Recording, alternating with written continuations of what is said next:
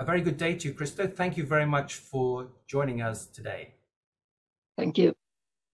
Now, EB to doctors is a blistering disease, but I'm wondering if you can tell everybody what EB means to you. What is it like to have EB? What is daily life like for you and your skin?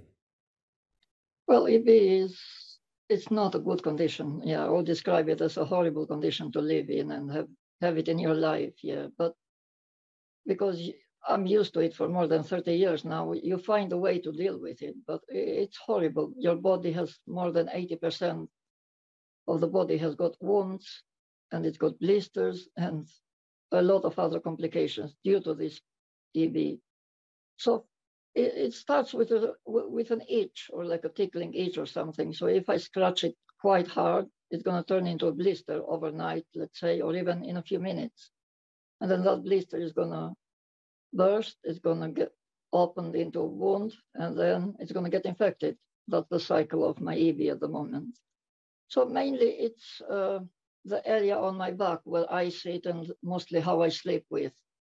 That's the most affected areas, my back, my thighs, my arms as well, where I rest most of the time during the day.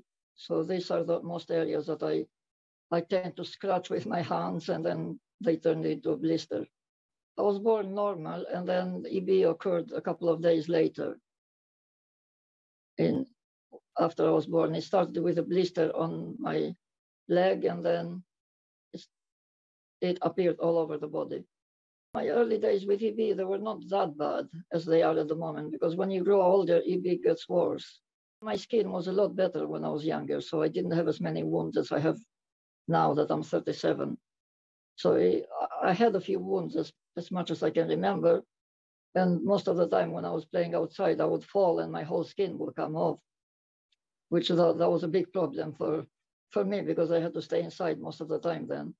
It's not only my skin that is affected with EB. You have a problem with swallowing, you have a problem with your heart, your kidneys. Nearly every organ of the body is involved with EB somehow. My day will start like I wake up maybe around 9, I have my breakfast, and then we start dressing changes around 10 o'clock, which can go up until 1 or 1:30. So that's with preparation and the medication I have to take on afterwards to not be in pain, because after every dressing change, you will be in pain. It's a lot of work. It's not so easy. Dressing changes and everything else takes 1/3 of your life with EB. Not only when you do the dressings in the morning, you might wake up in the middle of the night with the dressing falling off, so you need to replace that. That can take another half hour. So most of the time is dressing changes. Obviously, a cure would be fantastic, but I understand that's not possible at the moment. So we need to look into the little things that can make our life easier. For example, a lot of people have eye problems, so develop something for the eyes that do not get abrasions anymore. A better dressings design, which can take less time to apply and not 4 hours of my day. And I don't know, maybe a cream that do not stops itching or something. That's going to be a lifesaver. Those are the two main issues of my life at the moment. Itch and pain, yeah. What do you think about future treatments or changing treatments, or really about the chance of a cure?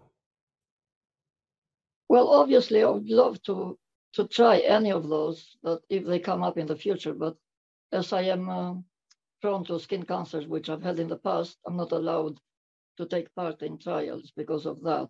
But in the past, I've taken part in many trials, which I've been more than happy with, and there were good results. So if you could sit down a bunch of doctors and people from pharmaceutical companies and regulators who authorize various treatments, what would you tell them to do in terms of looking after your EB? What should we do? Better management for wound healing, to heal the wounds better. I mean, there's not much time when you have EB. Life is really short. Well, we'll try and do something. Christo, thank you very much for talking to us today.